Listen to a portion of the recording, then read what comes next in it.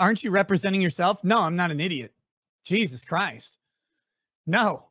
I today retained officially Mark Randazza in the Randazza legal group to represent me.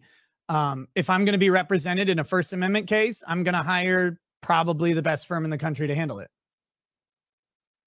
So, yeah.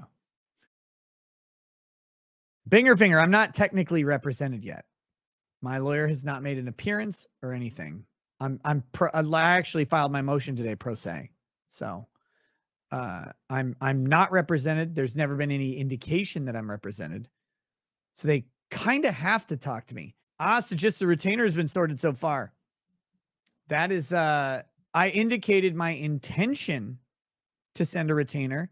By the way, I did not do it when I indicated. So as far as the world is concerned, I am completely unrepresented.